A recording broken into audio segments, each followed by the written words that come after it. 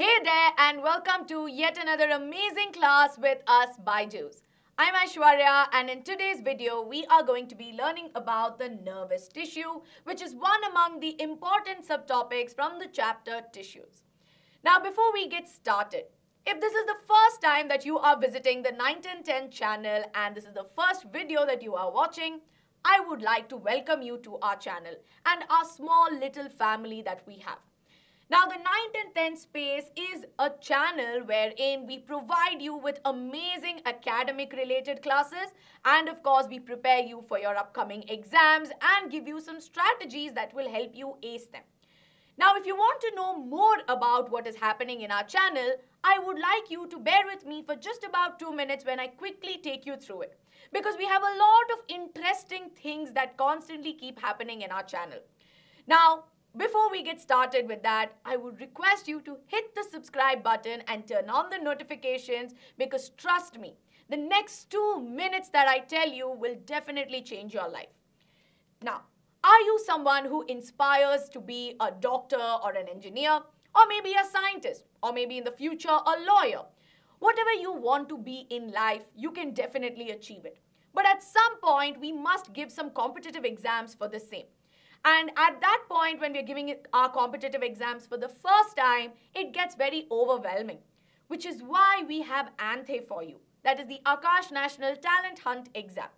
And this, of course, is absolutely free of cost. You can enroll for free. The link is there in the description box and you can register for it. Now, you must be asking, right, why should I do this? Why should I register for ANTHE? Because you see, it will give you a first taste into what preparation for competitive exams look like and how you need to prepare. So that later on, when you are actually preparing, you would know what works and what doesn't, right? So it kind of gives you a head start amongst other students. Now, apart from that, it's not just any exam that you just give. There are a lot of things that are there up for grabs. You see that there's 100% scholarship, cash rewards, and a few lucky students will win a most coveted trip to NASA. So this exam is happening in November and I request all of you to register for the exam. It is absolutely free. And currently in our channel, we have the Mission Midterm series going on where we are preparing you for your midterms in under 45 days with an exclusive set of sessions with one-shots, important questions, giving you chapter revision, doubt-solving sessions, exam strategy sessions, and so much more. So as you can see, right, this is the one-stop space for everything. So hit that subscribe button. Don't forget. And last but not the least, we have the BYJU'S mini learning program and we have an exclusive offer going on for the YT First code where the first 1,000 users every week can avail the mini learning program for free. And in the BYJU'S mini learning program, we offer you the 2-teacher advantage where you have live doubt solving, post-class assessments and the whole feel of it, right? It's going to be a different experience altogether. And again, your one-stop academic solution. So if you want to avail it, be among those first 1,000 users and use the code. Yes?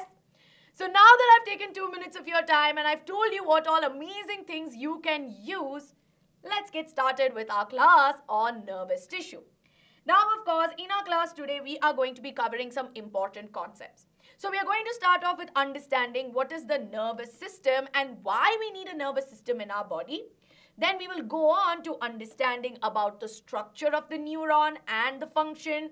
And we will learn about nerve impulses as well. Now, with this brief understanding, I have a small question for you.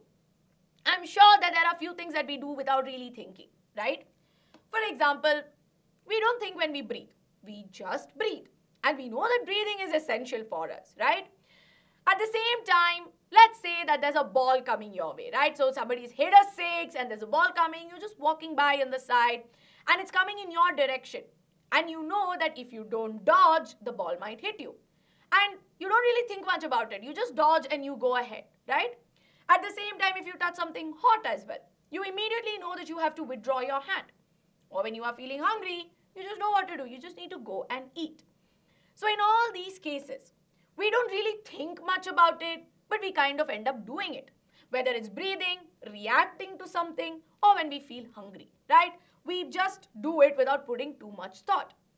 But what you don't realize that you are doing is that you are coordinating with your surroundings, right? Very important word. We are coordinating with our surroundings. And apart from that, if you see, within our body, we are coordinating with the different systems, right? So if some part of our body requires energy, we know that our body will be able to do that. It's coordinating with one another. But at the same time, for all this coordination to happen, someone must be overlooking it, right? Someone should be making sure that everything is working right and everything is going, properly. So this is done by the nervous system. So the nervous system is what controls and regulates all of these activities, and it will coordinate it as well. So it has two things to do. And this coordination is not just internally, but with our external surroundings. And we see that this nervous system is made up by the important kind of animal tissue, that is the nervous tissue. So let's understand what all is there in a nervous system, right? Because when you say it's a system, it is made up of different things put together. Now we see that the nervous system mainly includes the brain and the spinal cord. Now we know that the brain is a structure that rests in our head, and it is the control center that controls and coordinates all of these activities along with the spinal cord. And we see that this brain will pass on. So it will relay messages, or it will transmit information to different parts of our body, and it also receives information from different parts. It's not just the brain, even the spinal cord will receive and transmit information. And this information is passed on through nerves, right? They're tubular structures that run throughout the body, transmitting this information. But what makes it all up, right? That's what we want to know. So you see, we say that there is something which is the structural and functional unit of the nervous system. And this structural and functional unit of the nervous system is nothing but the neurons. So the neurons are the ones that primarily make up the nervous system. And we also find another kind of cell, that is the glial cells. Now, glial cells provide support, and they bind all these neurons together, right? Their main function is to provide support. So now next up, let us understand about neurons. Now, neurons are also often known as nerve cells, right? So if I use this interchangeably, you don't need to worry. They are more or less the same thing. And as you can see, they have an elongated structure, and these neurons make up the nervous tissue that is there. Now, if you see, the neurons have a primary structure here, which is known as the cell body or the cyton. And we see that the cyton here has a prominent nucleus. And of course, we see that surrounding it, we have the cytoplasm. And sometimes in the cytoplasm, we find certain granules known as the Nissel's granules. Now, we see here that from the cell body or the cyton, we observe some cytoplasmic projections that are there. Now, these cytoplasmic projections are known as dendrites, or the singular form is dendron.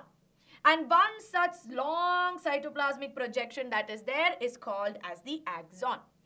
Now, this axon is surrounded by an insulating sheath, right? So, what I'm drawing above this is what you need to focus on. It is surrounded by an insulating sheath known as the myelin sheath. And this axon will then end in terminal bulb-like structures known as the axonal ends or the axon terminals.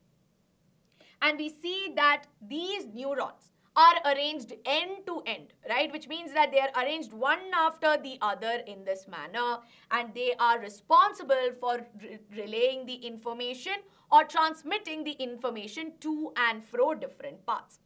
And we see that this information that is transmitted is in the form of electric impulses or electric signals.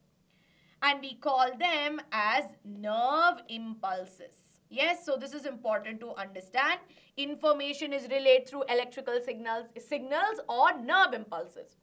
So how exactly does a nerve impulse go throughout the nervous system? So for that, you need to understand this. So here, as you can see, we have two structures, that is one neuron, and we have neuron 2 here. Yes? Now we see that neuron 1 and neuron 2 are arranged one after the other. But they are not attached. we see that between neuron 1 and 2, we see that there's a fine gap that exists, which is known as a synapse. So this right here is a small gap that is present between both the neurons. Now we see that nerve impulses are received by the dendrons. So we see that the dendrites of neuron 1 will receive the impulses, right? And then it will pass it on to the cyton. And through the cyton, it will go to the axon and reach the axon terminal. And from here, we see that a chemical reaction takes place and then it will get passed on to neuron number 2. And same thing, dendrite will receive, go to cell body, and then it will go through the axon. And that is exactly why we have a myelin sheath, or a sheath that acts as an insulating structure, so that there is no intermixing of signals when it's getting passed on from one to the other. Because our nervous system has many neurons, right? So this is how the electrical signals are transmitted. Now don't get worried about seeing the term nerve fiber. It is just another name for axon. And we see that when many axons come together and they get bundled up in a tubular medullary sheath, we call this as a nerve. And we see that this will also be insulated to prevent intermixing of signals. So with this, if you see, we have learned about the structure of the neuron that makes up the nervous tissue, and how nerves are formed. So before we wind up, here's a quick question for all of you. Describe the structure of the neuron in the comments section below and state its function. So this right here is a very simple question, and I request all of you to give me the answers in the comment section. And of course, we will be sharing this particular PDF in our Telegram community. So if you still have not joined our Telegram community, I request you to join it. Because you know that we're a very small family and we're always looking to grow. And we're trying a lot of different things and we need your support.